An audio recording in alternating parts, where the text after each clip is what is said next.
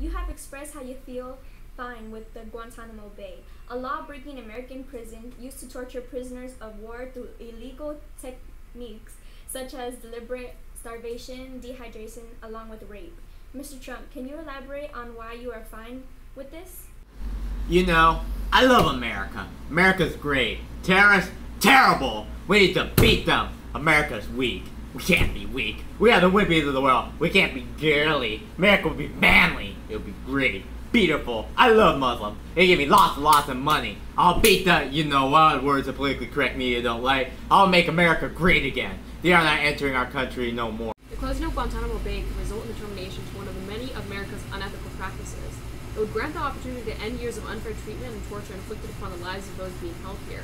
We need a foreign policy based on international law, human rights, and diplomacy, instead of militarism. Our current foreign policy has been an outright incredible disaster.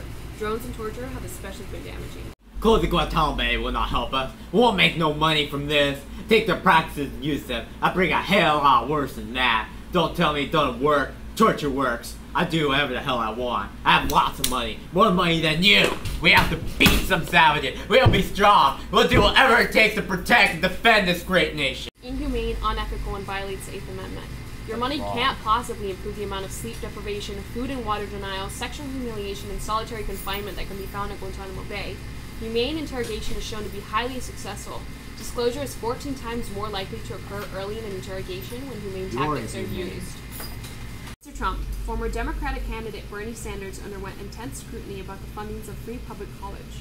Countries including Germany, Finland, Norway, Sweden, Luxembourg, and Denmark offer tuition-free college. Yet what models may allow for America to achieve a similar service without economic consequence? Every American rich. America won't need free college. They'll be so rich, they won't need education. You'll be so rich, we will win. We will make more money than China. China, seriously? We are going to build a wall and keep the poor Mexicans out. There'll be so many jobs for Americans. It will be great. Trump University is a scam and a disgrace to this already great nation. But in terms of a plan, first, the billionaires have so much money, only 39% tax rate. I'll raise that to 70% so they'll pay their fair share in the country that they ruined. As well, I'll have Congress authorize funding for free college because we have so much of our budget, $569 billion spent on military.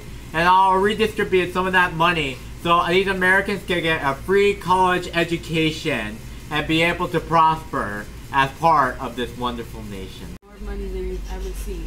I know money. I am money. I'm rich and you're poor. I'll make every American rich. You won't. Free college is fat. It's a mess. Scary Stein, your ideas are un-American. We need jobs. Students don't work. We give them work. Make America great again. I like to point out that students actually do work. In fact, 80% of all financial aid packages have students working for around 10 hours a day. And that's a significant amount of time because you're balancing 10 hours a day for schoolwork. So yes, Americans do work, Trump, as well. Free college will give more jobs to America and will make America more educated, so we'll even be a better nation than your so-called Make America Great Again. Mr. Trump, recently you have committed a stance towards purity funding of Planned Parenthood, unless the organization discontinues abortion services. Yet critics argue that defunding Planned Parenthood at all is a bad move for women's health issues, an organization that provides essential services that include flu vaccinations, diabetes, and cholesterol screenings, cancer screenings for the prostate, breast, plus other significant iterations of cancer. As a president, who will be really good for women? What will they get out of you defunding Planned Parenthood? I love women, especially the ladies. I'm cutting their taxes. None of our hand-earned money for killing Hillarys. I'm not gonna say it, we're gonna win.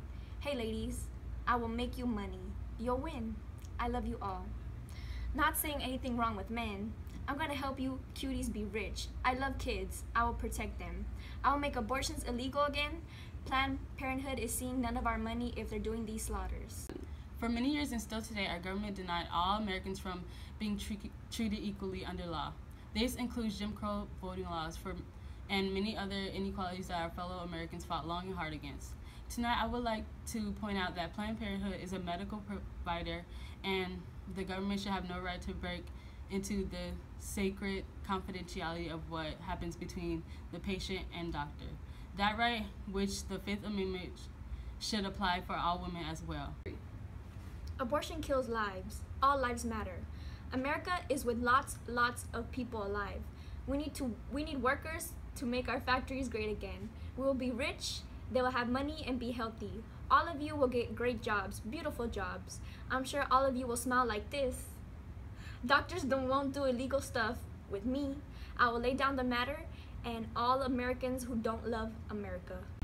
I would like to point out that Planned Parenthood provides all women with reproductive health care and family planning. We can greatly reduce the need for abortion. Giving women real choices for education opportunities and good paying jobs will also reduce unintended pregnancies. Abortion is a necessary health care option, but will decline as women's choices expand upstream of unwanted pregnancy.